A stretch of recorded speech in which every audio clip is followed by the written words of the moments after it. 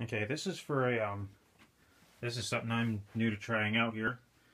This is my big 3000 watt inverter. The battery's inside. This is the system inside the house here. I got three 30 watt panels. So there's that window you can't see because of all the snow that's piled up there. But I cleaned those off this morning. And I got this all wired up. This is an extension cord that I bought from Lowe's. It's 12 gauge, heavy duty, it's 50 foot. See where right around 14.1, 14.2. Most of this was put together from leftover parts from the original setup I had in the shed. A little analog voltmeter or something that I added. So I have an actual number to go off. Come on, focus. There you go. Instead of just the little LEDs. I don't know why it's blurry like that.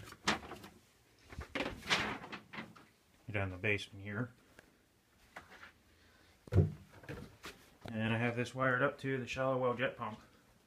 We have well and cistern here. There's no city water. I disconnected the 220 line.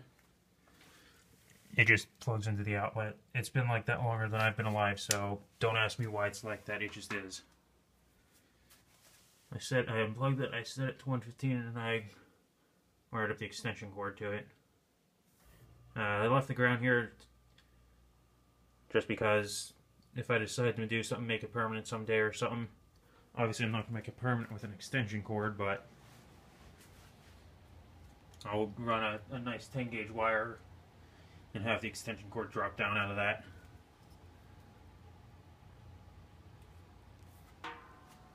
So we'll actually flip this over. I just turn that off and turn that switch off. This is the well. I'll actually turn this valve off and I'll turn this on. And we're going to find out if this actually works. I'll show you the how I follow the cord. It's a Utilitech 1 horsepower. We run on 115 or 230. It comes from the factory wired, set up for 230.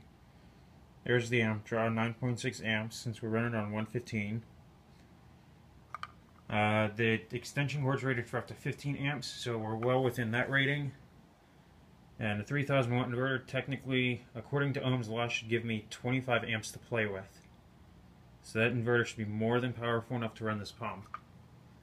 Actually, according to Ohm's law, this should only draw about 1100 watts to run. And it runs for about exactly a minute. So what we're going to do, find a bucket.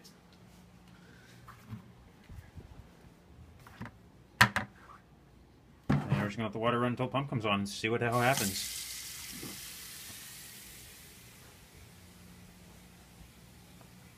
It cuts in at 25.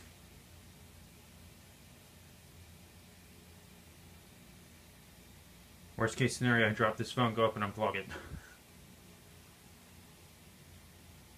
But we'll see what happens.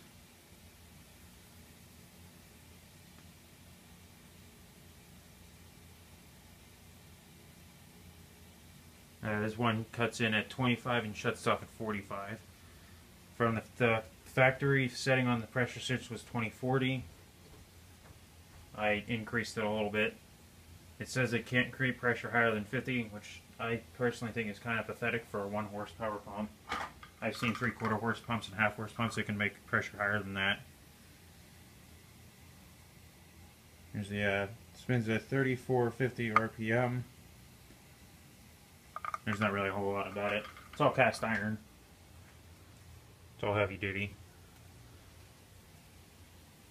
Oh, here's the tank. It's Craftsman. Oh yeah, this pump replaced the Craftsman pump. That's what this metal bracket's actually from. It doesn't actually do anything here. There's let's see, model 390.291658. And then if you could see it back here, there's the how many the gallons you should get out of it according to the pressure. Set to 2545, even though it's not on here, it should give me about 11.5 gallons. There you go, it came on. I didn't particularly like it, but it worked.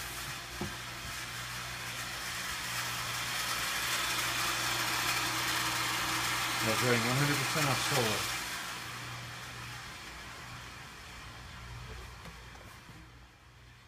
What this is doing? 11.5, 11.4, 3, 4, 6, 5.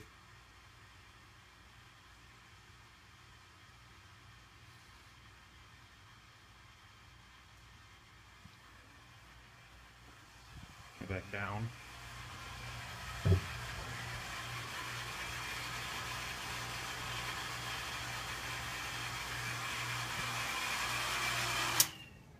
And off it goes. Didn't particularly like the startup too much, but obviously it did work. I'm surprised I actually kicked it on. This will surge at 6,000 watts for starting stuff like that for a brief moment, but that's it. I don't know if maybe the startup surge was, or if the amount of time that it takes to come on is longer than what this could surge for, but it did work. It's the first time I ever tried to run something like that off of solar, but it's nice to know that I can have running water if the power goes out. Thanks for watching. Please comment, rate, and subscribe.